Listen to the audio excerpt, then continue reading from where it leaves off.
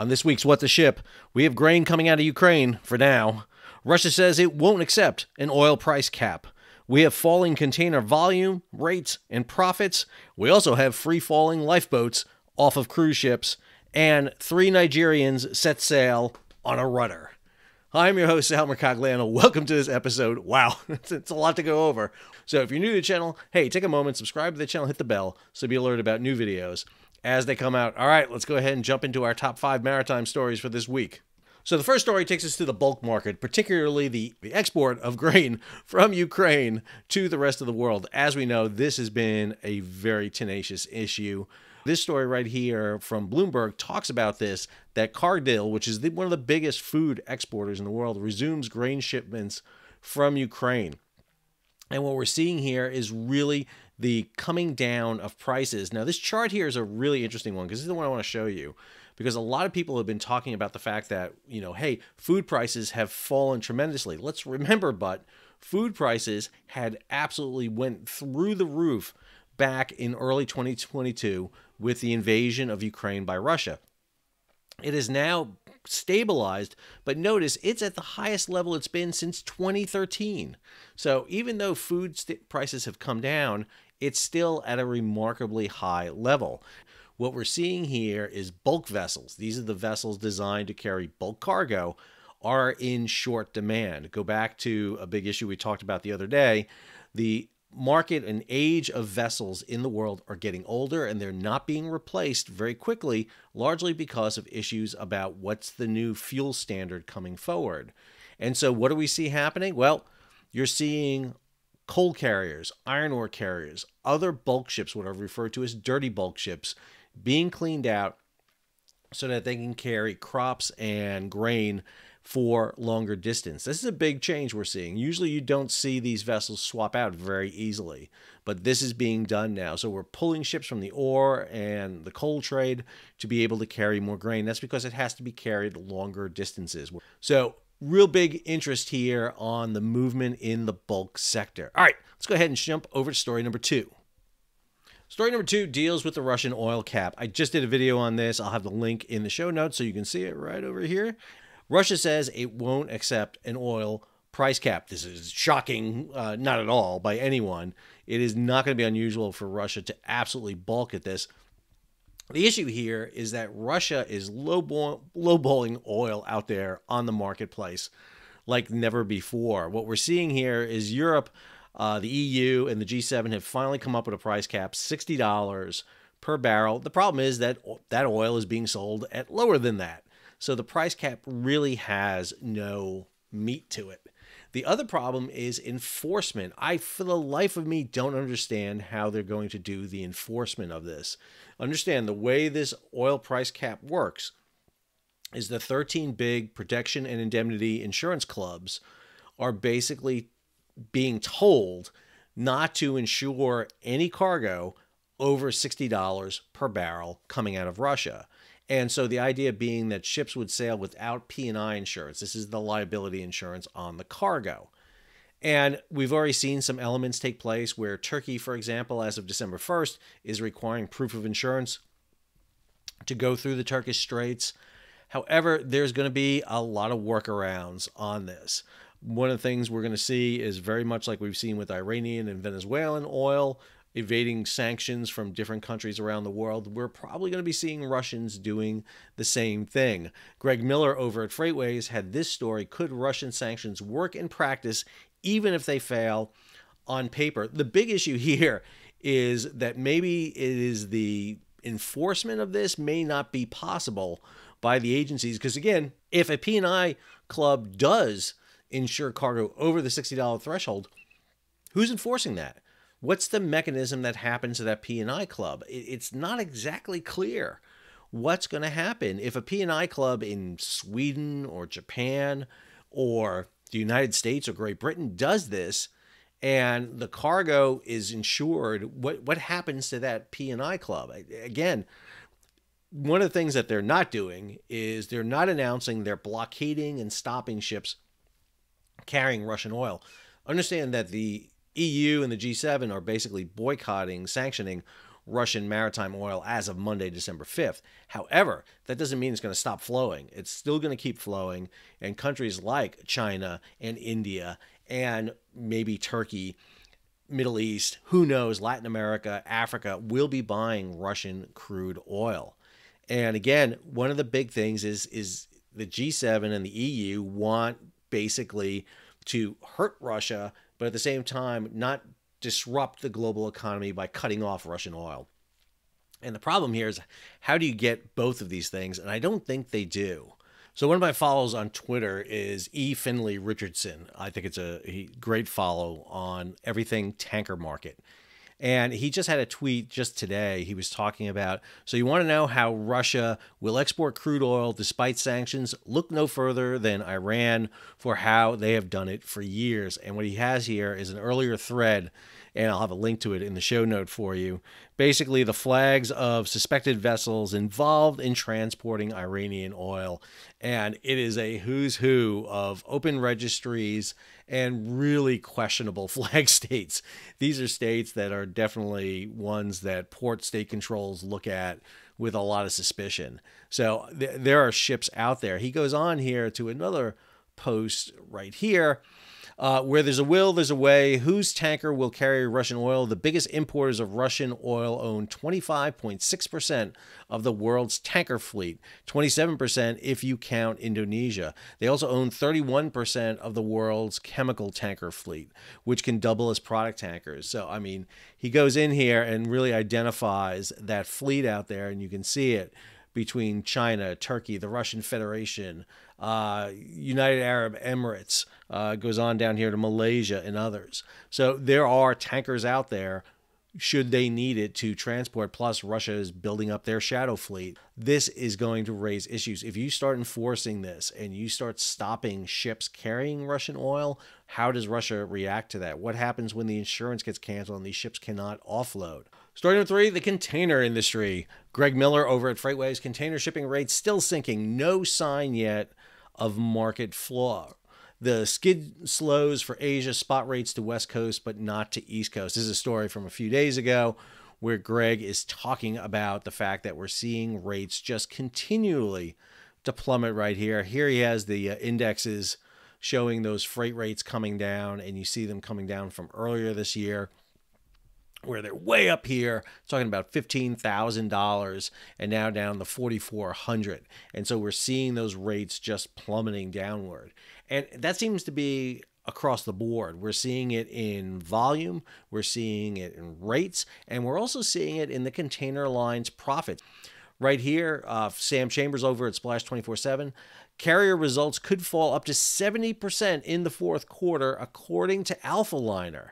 Alphaliner, who tracks all this kind of information here, is looking at these falls. It goes in concert with this story from Mike Schuller at G Captain. Container shipping industry passes earnings mark. So John McCowan, John does the monthly, quarterly report on containers. It is a must read. Get on to John's LinkedIn page, get on his mailing list. And what he has right here is the container shipping industry earned profits of $58.9 billion in the third quarter. That is 22.4% higher than the $48.1 million profits from last year's third quarter. It is 6.6 lower than the mind-altering $63.7 billion. This is the record. Earned in this year's second quarter, making for a slight sequential earnings downturn that is expected to continue in the months and quarters ahead. So what we've seen, if you look at a graph from prior to COVID, it's a nice kind of little flat little line, and then all of a sudden it bobs up there for everything. This is container volume, container rates, and container profitability. We see it up there. Now we're seeing rates come down. We're seeing volume starting to come down, and we expect to see the profits start coming down. That's what we're expecting to see. This second quarter, 2022, was fantastic. Third quarter, still great. I mean, still record numbers we're seeing right here. Container lines have been absolutely profitable. However, that also means that they're ripe for some changes. From Lodestar, could MSC be mulling a 2M split? So the biggest alliance, there are 3 big alliances with 9 top container companies. The biggest alliance is Maersk and Mediterranean Shipping. They control almost 35% of the world's containers capacity. They're both led by people named Soren. Gave an interview over on Lloyd's List, and he was asked this question directly by Richard Mead. And the answer he gave, Richard, was that MSC is in an alliance for a few more years. There's no plans to change the alliance right now. But MSC had bought nearly every container ship, secondhand vessel they can get their hands on. They bought ships like crazy. They've increased their capacity exponentially. But that also means they have a very old fleet. It's a fleet that it's going to need to be updated. And they have assets to basically bleed off. The fear is that Maersk and MSC get too big.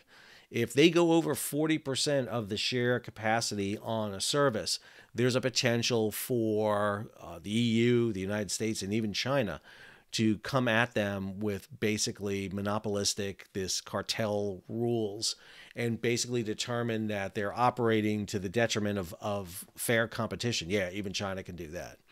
And so it's unsure what's going to happen here. But what we are seeing is a lot of shippers, those who are shipping cargo, are reacting to the power of the big ocean liners. And we're seeing that in stories like this, where we're seeing the Federal Maritime Commission now has more than 175 charge complaints submitted against the ocean carriers under the Ocean Shipping Reform Act of 2022. That's a Mike Schuller story. So there are pushback against the big ocean carriers. Remember, they've been making huge profits here, massive profits, just oozing money all over the place. And the question here is, can they maintain it? We just saw a Sea Intelligence report showing that the container lines are getting more reliable. This is the weird thing about ocean shipping. When they're in the most demand and they're getting the most profits, they're the least reliable. They will not make their delivery schedule. But when things slow down, they're much more reliable. And we're seeing that swing right now take place. Man, what happens with the ocean container market is really in a lot of flux right now, because we keep comparing it to 2021 and 2020. And got to remember, again, 2020, 2021, and even the first 3 quarters of 2022 are record years. We have not seen levels like this ever before. We're coming down, we're resetting back to like 2019 levels. But again, when you come off of this huge cliff and you drop down to the bottom, there's always that bullwhip effect, and you're going to pop back up again. Question is, where does this pop back up? And then what happens afterwards? Those are the big questions we got to be looking at. All right, let's go ahead and go to our next story about something in free fall. All right, story number 4 takes us to the cruise industry, and I got 3 stories here from the cruise industry I have to look at. So the first story I've been wanting to look at, and I just hadn't had a good place to put it, but this is the best place now for it. So this story over Thanksgiving, Mike Schuller wrote this at GCAB. Thanksgiving miracle, Carnival passenger rescued several hours after falling overboard in the Gulf of Mexico. If you heard this story, this is an insane story. That this guy fell off a Carnival cruise ship, treaded water for almost 20 hours, and was eventually rescued by the Coast Guard. It was an absolutely phenomenal event. I mean, the guy is so lucky to be alive. However, I got to ask a couple of questions here. Number one, how do you fall off a cruise ship? Because I have to tell you, number one, it's not easy to do. If you've been on a cruise ship, you ever been on one, the rails are designed so that you can't fall off. They really make it almost idiot-proof. Keyword, almost idiot-proof, for you to fall off a cruise line. Second, falling off a cruise line, let me be clear how high up you are. Water is like concrete when you hit it at a certain distance. How he survived the fall is even more amazing. I found this story over on the Daily Mail, because the Daily Mail is great. But you got to watch the interview. There was an interview done with this guy, and you have to watch the interview because it is too good. So first off, he's 28, claims he has no idea how he fell overboard from the Carnival Valor, but insists that he was not drunk, even though he can't say how many drinks he had to celebrate winning an air guitar competition. Has anyone ever in the history of the world won an air guitar competition who is sober? Seriously, anyone. Put in the show notes or put in the comment section. Let me know. And this guy survived 20 hours in the water. There is no way this guy was not drunk off his ass. I'm sorry. There's no way. And which makes me wonder how he survived that. There is no way. I mean, no way that this guy was sober and fell overboard and not remember how you fall overboard. So I think there's a lot going on with that story. Okay, that seems to be a really strange story when it comes to the cruise industry. Let's go to this next one. Quantum of the Seas lifeboat accident caught on video. So I've talked about this before on previous videos. Matter of fact, one where there was a shipboard fire. So let me give you a little hint about cruise ships and lifeboats.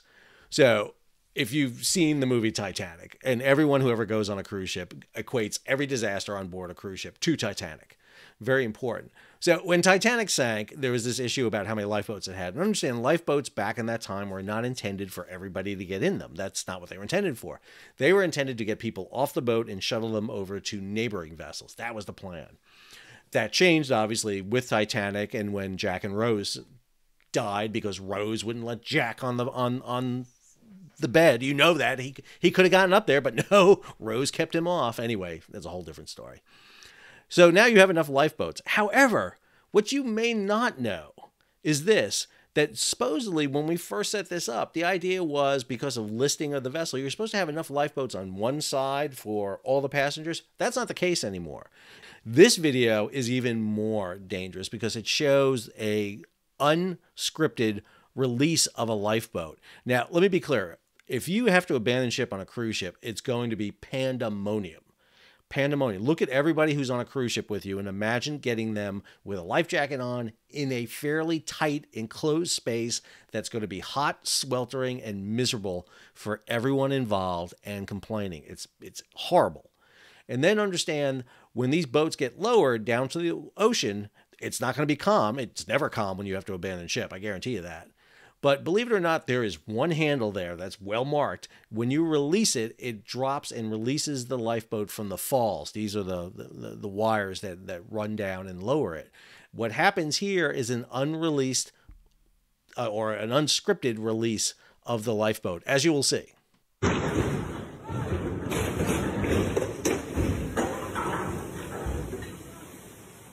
Right. Yep. Gone now. Got that on video, I think. Wow. That was completely unplanned. Now, there are what's called free fall lifeboats. They're on ramps and designed to be released, but those lifeboats have special seats in them. There are special ways that you sit in there and strap in. That's not a free fall lifeboat. That's a boat that's supposed to be lowered down the water. What probably happened is someone either accidentally tripped the release or the release was inoperable and broke and released the lifeboat. That's not good no matter what happened here. This is a terrible, terrible event to take place. But it gives you an idea of the danger of lifeboats. I mean, they're not really foolproof all the time. And while there are just enough lifeboats for the passengers on board, for the crew who don't get into lifeboats, there are life rafts. But understand, because of the size of cruise ships, the method of egress to the life rafts is a bit of a challenge, I will tell you. I gotta say, I've never done this, but it looks kind of crazy. So you see the life rafts popping up. Look kind of nice inside. Crew members must come down the chute, and this is an experience they will not forget in a hurry. So because you have to evacuate the vessel quickly. Now understand, when you get in a lifeboat, the lifeboat is up alongside the vessel. You climb into the lifeboat and then you lower it to the waterline and you sail away. The life rafts, you drop over the side, and now you have to get from the top deck down into the life raft. Now, they can use a ladder, but that takes a long time, and you have to kind of get off the boat fast. So what they have are basically human straws where you jump down the chute, and the chute basically kind of crimps your body up, and the friction of that is what slows you down. Watch as the crew demonstrates. Yeah, he's yelling he's stuck.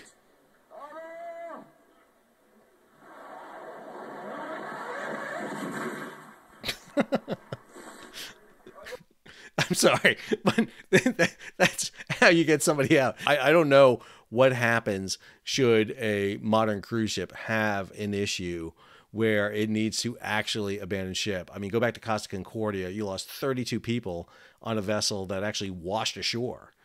Yet, if you have a modern cruise ship at sea, there is that danger. That brings us to the last of the trio of cruise ship stories in this block. Rogue wave kills passenger on Viking's newest polar expedition ship. So one of the hottest cruising spots to go to, metaphorically speaking, is Antarctica. It's a place where more and more cruises are operating.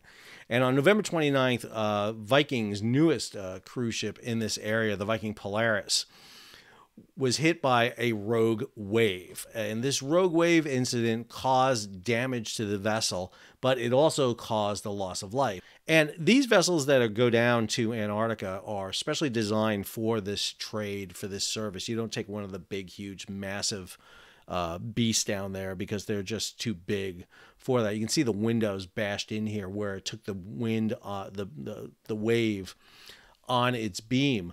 I just want to talk about this for a minute because having sailed through the Drake Passage one time, I have to say this is not a nice place to go sailing. Those of you who don't know, there's what's called the Southern Ocean now. It's been officially designated an ocean. So you get the Atlantic, Pacific, Indian, and the Southern Ocean. What makes the Southern Ocean unique is that the Southern Ocean circumnavigates the globe. It circles all the way around Antarctica. There's nothing in its way to prevent it from basically going across. And what that means is that ocean is not impeded by landmass, and the waves, the rollers that come across there are huge.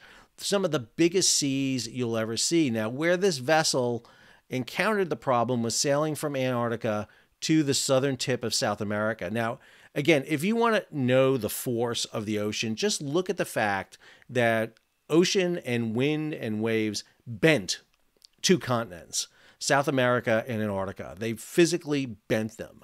And that vessel was heading northbound at the time. The wind and wave is always setting from the west to the east here, all the time, all the time. I know they say it's a rogue wave, but I have to say that this area is one of the worst places to sail in if you're going perpendicular to the wind and weather. That is the worst, because what you're going to do is force those vessels to roll like crazy. And if you get a short roller or a longer roller in there, it's going to cause problems. You almost have to go back to the age of sail and almost tack through this area to avoid some of the waves you see. But because of schedules, cruise lines are in fixed schedules. They have to get to a port, offload a group, and get a new group on board. That may have been a factor at play here. But I think it's really important to understand that a lot of injuries happen on these vessels that sail to Antarctica. This is not a cruise for, people who are not used to mobility and getting around. It's not a smooth Caribbean cruise. This is a rough cruise. You're going from South America to Antarctica. It is not a nice passage through the Drake Passage. So be aware of that. Again, I think it's just a prudent warning for everybody. All right, let's head to our last story, which is another doozy of a story here. So story number 5 takes us to the coast of Africa from Nigeria to the Canary Islands. This story from Reuters: Stowaways rescued from ship's rudder after 11-day voyage. Yes, what you're looking at right here is 3 people sitting on the rudder of a vessel. Absolutely insane. I mean, I can't even talk about how crazy this is. 2 of the 3 stowaways who were rescued in Spain's Canary Island after enduring 11 days on the rudder of a fuel tanker from Nigeria have been returned to the ship with the aim of deporting them. The 3rd person, who suffered hypothermia and dehydration during the voyage, has not been released. This is just... one of the things we talk about is stowaways. I hear about this a lot, about stowaways on ships. A lot of people think that there is a big, huge, massive problem with stowaways on ships. The biggest problem with stowaways on ships are ships going short distances, not long distances. I know you've heard there are stories about people in containers all the time and having living conditions. Those are the exceptions. Those are very unusual and very rare. What you tend to have is people sneak on board vessels, crawl on board vessels, get into spaces on the vessel, hide on the vessel, and then when they get to a port, get off somehow. And in the case of Nigeria, people want to escape from Nigeria for obvious reasons. It's unstable. There's a lot of death and destruction there. People want to get out. But getting on the rudder I mean, again, what they're talking about is the idea that these guys rode on the top of a ship's rudder. Understand, the prop is right here. There's wash right here. The rudder moves. The ship goes up and down. I mean, now there is, where the rudder post goes into a ship, sometimes there are seal areas in there where they can climb into. And one of the things that most people will do when they transit through areas like this is inspect vessels. And you always inspect vessels where there are openings to the ocean or to the outside for stowaways. So like your stern steering compartment is always one you would always want to check for that. But the fact that these three guys rode that for 11 days gives you an idea of the magnitude of this. It's absolutely incredible. I've seen people take pictures on this, which I think is weird. They do it on this, on the bulbous bow, just some really crazy images. But this image, which was, again, this was taken by the Spanish police in the Canary Islands, just demonstrate how much people wanted to get out of this. On 11 days at sea from Nigeria to the Canary Islands, it's just incredible. I find it really hard to process and fathom. So there you go. 5 stories across the maritime spectrum. Man, a lot going on. Again, every week I keep thinking I'm not going to have anything to talk about this week. And man, it just turns the opposite way every time. I hope you enjoyed today's video. If you did, hey, take a moment, subscribe to the channel, hit the bell so you'll be alerted about new videos as they come out. Leave a comment, give it a thumbs up, share it across social media, and if you can, support the page. How do you do that, Sal? Easy. You can hit that super thanks button below where you can contribute directly to the page, or head on over to Patreon, become a patron of the page. You can become a weekly or yearly subscriber to the page, or monthly, I should say, subscriber, and you can help support the page by keeping it up and running. So until our next episode, this is Sal signing off.